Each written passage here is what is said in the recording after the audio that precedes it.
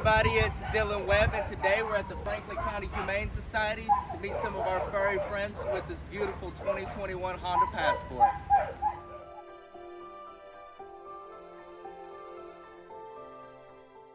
The Passport we took today comes in an eye-catching modern steel metallic sitting on glossy black wheels. Inside we get all the goodies like black leather interior, heated and cooled seats, sunroof, and wireless charging, but my favorite thing about it all was the overall responsiveness of the drive. The intelligent variable torque all-wheel drive system sends the right amount of torque to each tire individually when making turns to ensure total control. Today was a special day for us as we got to meet so many amazing animals and some with very special stories. The assistant manager, Christina, was extremely knowledgeable. She showed us around and introduced us to all the animals. If you're looking to help, there are so many ways you can get involved. By visiting fchsanimals.org, you can do things like sponsor pets, help fund the construction of the new shelter, and also find a list of supplies needed for daily operation.